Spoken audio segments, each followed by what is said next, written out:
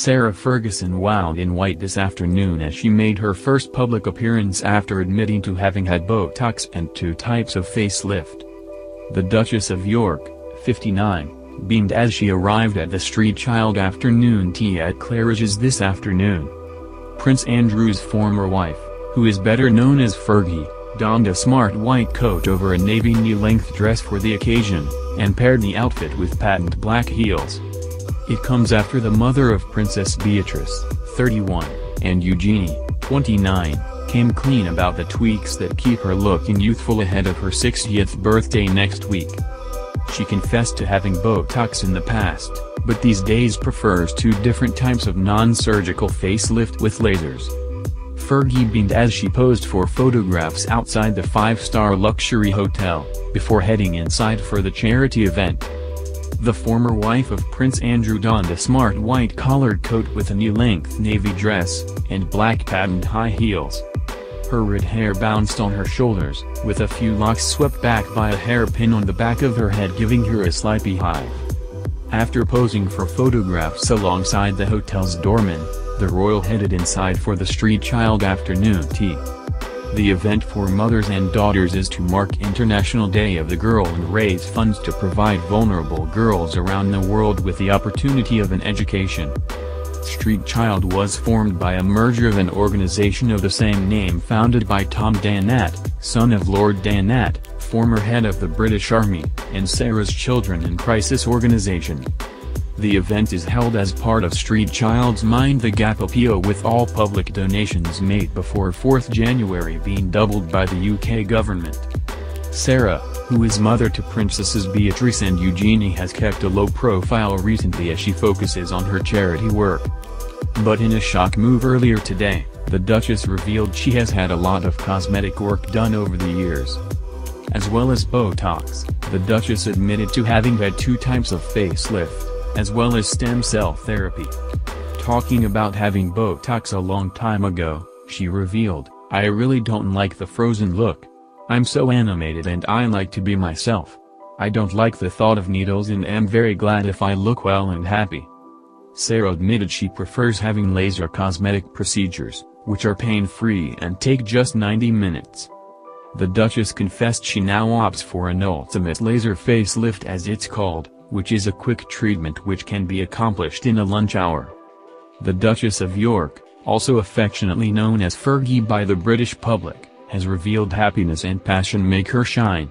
And nothing made her happier than the union between Eugenie and her long-term boyfriend Jack Brooksbank.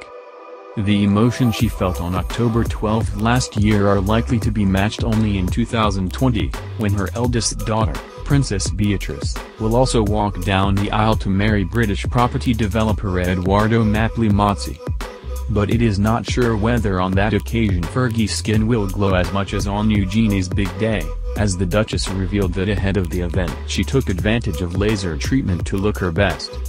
"Above all, it was being joyful for Eugenie that made me look good. But I'd had some laser treatment on my face which helped, too." Fergie opened up on the several procedures she undertook during the years to stave off aging. However, Fergie added, she had made it difficult for her doctor to carry the treatments out, as she can't remain still for too long. Fergie said, "I live on jingly-jangly nerves. I'm very focused, earnestly intense, but I live at high speed. I don't sit down for long.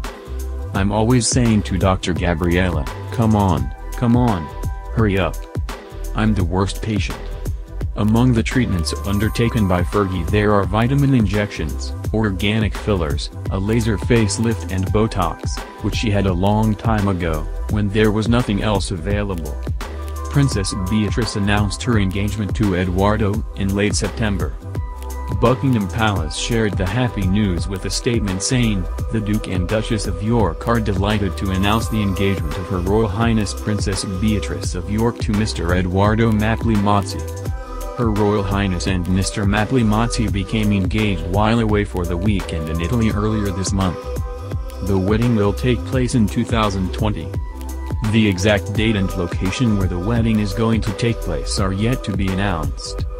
But a royal expert said it is unlikely Beatrice will choose to marry at St. George's Chapel in Windsor. where her sister, Lady Gabriella Windsor and Meghan Markle got married in the past months. Speaking to Australian magazine Honey 9, Victoria Arbiter said, "St George's Chapel strikes me as the more obvious pick, but after a spate of family nuptials held there in quick succession, one can see why it wouldn't be terribly appealing.